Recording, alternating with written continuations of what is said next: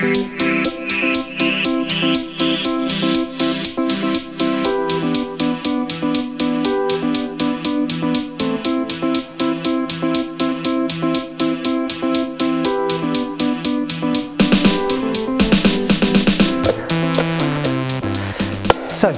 I thought we'd have a look at the bones comprising the orbit.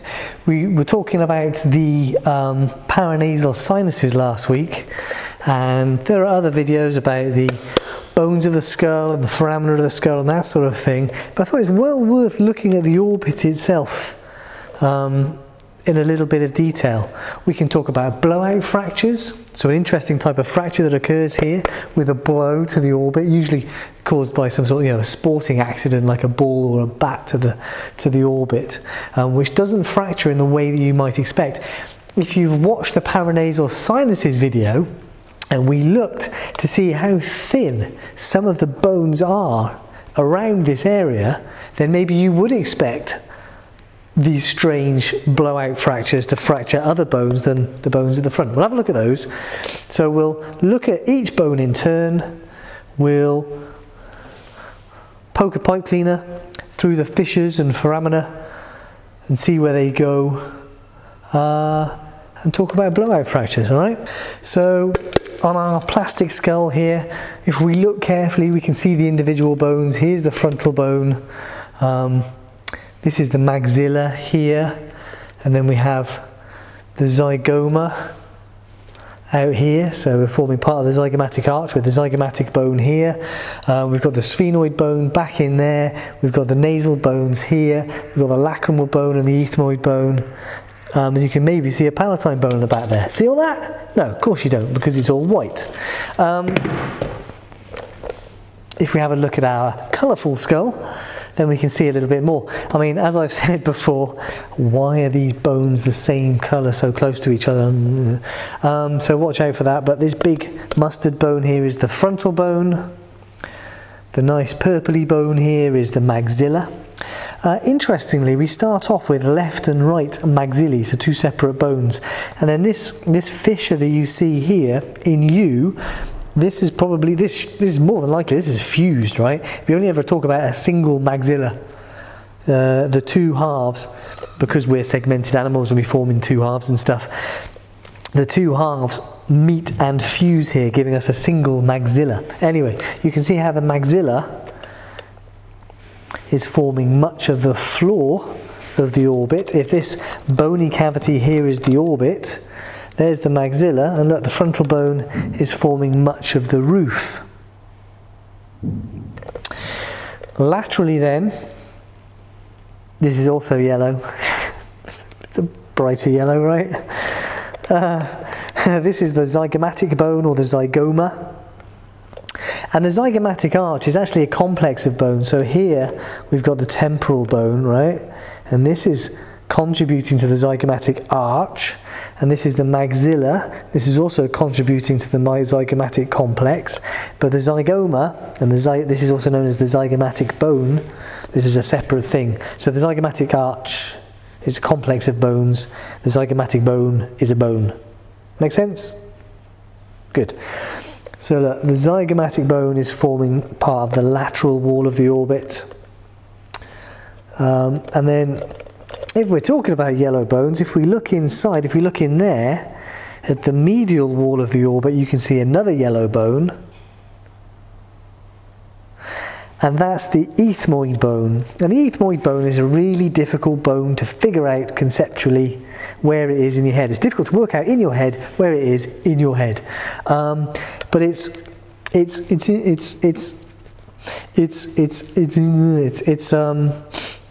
so the ethmoid bone is a cuboidal kind of, think of a rectangular cuboid shaped bone, forming the medial wall of the orbit and also contributing to the superior part of the nasal cavity, as you can see in there. And also the ethmoid bone is also here, look. So this is the frontal bone. Now this is the anterior fossa within the cranial cavity. And this holy space here we call the cribriform plate. That's where we find the olfactory bulbs, the bulbs of cranial nerve 1, the nerve responsible for olfaction, smell detection, sending through nerve fibers through those little holes to get into the nasal cavity. Does that help? So that's the ethmoid bone, right? So the ethmoid bone is there. It lets the nasal cavity, right? Middly. You might need to spend some time looking at that one. And then we have at the back, again, right? So at the back there, within the orbit, we've got the sphenoid bone in red. The sphenoid bone we can also see laterally here in red. And if we look in the back of the orbit, there's the sphenoid bone in red. Now there's another bone there, also in red, which is, see this here? This is the hard palate. You can see the purple of the maxilla there, kind of, just about. If I turn it over, get some light on it. It's very dark. So the purple of the maxilla, and then you've got the red of the palatine bones, and those palatine bones also extend up into the orbit, just posterior to the maxilla. So we've got the red palatine bone next to the red sphenoid bone. There are more colours in the rainbow that could have been used.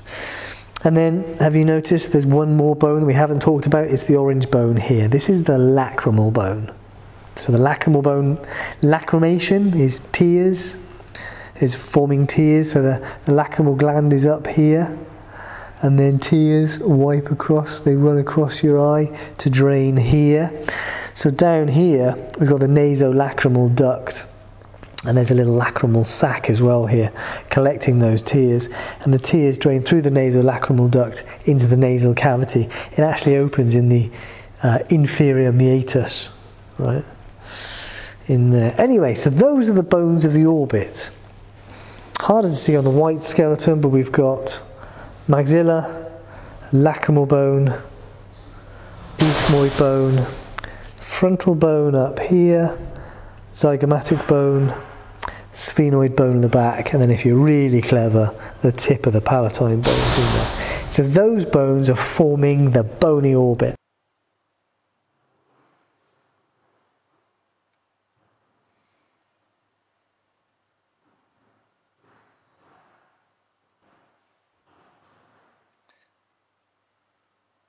And inside that bony orbit then we've got the eye, obviously, but we've also got all of these extraocular muscles. Extraocular meaning these are the muscles outside of the eye that are moving the eye around. Then we have nerves and blood vessels and that sort of thing, but the other thing that's in here is a whole load of fat, periorbital fat. There's a load of fat here packing the space. It's all nicely filling the orbit here, filling that bony orbit space. There's not a lot of space we see here. Oh look, there's that lacrimal sac there that I was talking about. And there's the lacrimal duct and getting into the nasal cavity in there. So then on the skull we can see some foramina, right? Some extra bits and bobs. So see this hole here, and then we've got what on this skull is a hole. Oh look, and sometimes it's just a notch. So you can see why sometimes there isn't that little bit of bone there, it's just a notch. So this is the supraorbital notch, or in this case maybe supraorbital foramen, and this would be the infraorbital foramen. Now look, see where that pipe cleaner comes out. Alright, you see? So this is the infraorbital foramen. It's a bit of a canal. And again, this starts off as a groove and it gets covered over by the bone. So through here passes the infraorbital nerve and artery and vein. And through here passes the supraorbital nerve, artery and vein going up here. So these are branches of the trigeminal nerve which are going to be carrying sensory information from up here and down here, right? We should remember this nerve. We should, in fact, we should certainly remember this nerve later. And then we can also see a perennial favourite. This is always nice.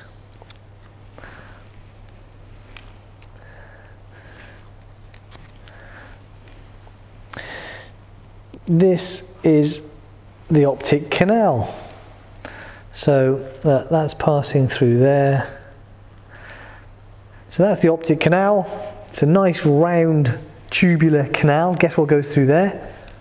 The optic nerve, cranial nerve 2, and the artery within it supplying blood to the retina. But we can see next to it, we can see these fissures, can't we? So there's the optic canal, and then next to it we've got this fissure, haven't we? So this is the fissure then, that's the superior orbital fissure, and that's, look, that's connecting the middle cranial fossa with the bony orbit.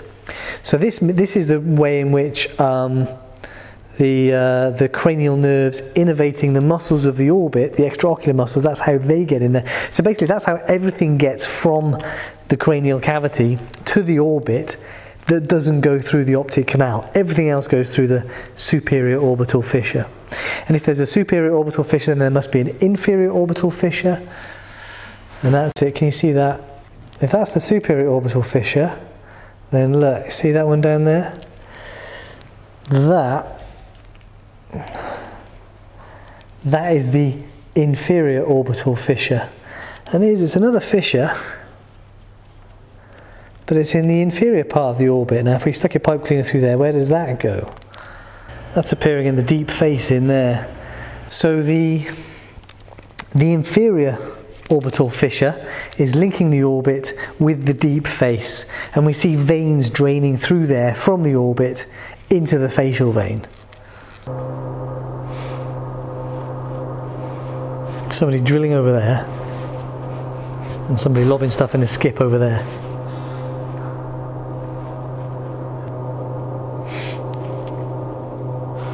It's a big hole he's drilling.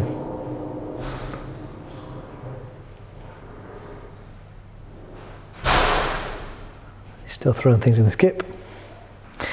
Okay, so the aim today is not to talk about everything in the orbit and all the nerves and the arteries and the veins and everything like that. The aim today is to talk about the bones of the orbit. So we've talked about the bones of the orbit and the fissures and the major foramina. Anything I've missed? Oh yeah! What happens if so how good is this skull, do you think? If I pass my pipe cleaner down through that nasolacrimal duct, do you reckon it's just going to end because it's plastic, or do you reckon it's actually modelled and it's going to come out through the inferior nasal meatus, huh? What do you reckon? What do you reckon? Ah, it doesn't go anywhere. Right. What about this one? Oh, that one goes through. Let's try an orange pipe cleaner. Yeah, look, you can see that in there. So that's what I mean about the nasolacrimal duct opening in that, underneath that inferior nasal meatus in there.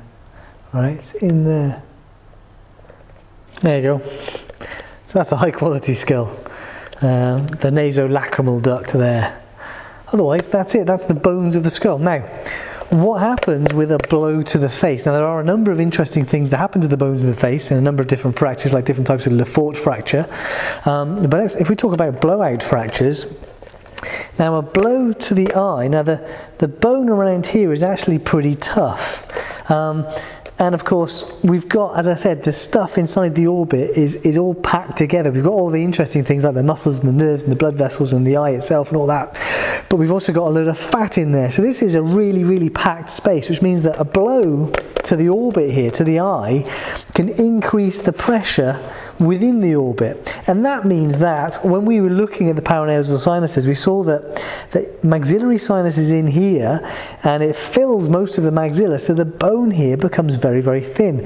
And we saw the ethmoidal air cells medially, which means that the bone there is also very, very thin. And then we see the frontal sinuses up here, which means there's a thinness up here as well. So these bones are not as thick and tough as you think they are. So a blow to the eye increases the pressure within the orbit, and then the thing that's going to be fail is the thing that's going to be weakest. So I think most commonly you get a fracture in the inferior wall, so in the floor of the orbit. So that's your blowout fracture. The impact happens, the pressure inside the orbit increases, and the thin bone of the maxilla down here fractures into the maxillary sinus. Now you're looking at your patient who's had this. You're looking at your patient who's had this blow, and it might not be immediately obvious that a blowout fracture has occurred because the bones around here are likely to remain intact. There's going to be a lot of swelling, a lot of bleeding, and the eye's going to be looking a bit weird anyway. But what you might see is that the eye might be pulled back a little bit into the orbit, so maybe a little bit sunken. Or it might take a day or two to notice that as the swelling goes down. So that's a blowout fracture, or one example of a blowout fracture. Obviously, if we're considering all of the surfaces of the bony orbit, then you could get a blowout fracture in the roof, in the floor, in the lateral wall, or in the medial wall. So a superior blowout fracture might occur into the frontal sinus. That's less common. Now the lateral wall is actually very, very thick. We've got the zygomatic bone here, so the lateral wall is less likely to get a blowout fracture because it's thicker than the others. So immediately a fracture will blow out into the ethmoid bone in here, into those ethmoidal air cells. So a blowout fracture to the floor, I think, is most common, and then medially is somewhat common, and then a blowout fracture laterally or to the roof is much less common. And nowadays, the preferred method of assessing a blowout fracture is with CT radiography. It tells you a lot more than an X-ray. I don't think people really use X-rays so much anymore.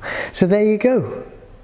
The bones of the bony orbit, and a hark back to the sinuses, and what a blowout fracture is, how it's caused, and where you should look. Alright, hopefully that's a nice short one this week. Possibly not though. Alright, see you next week.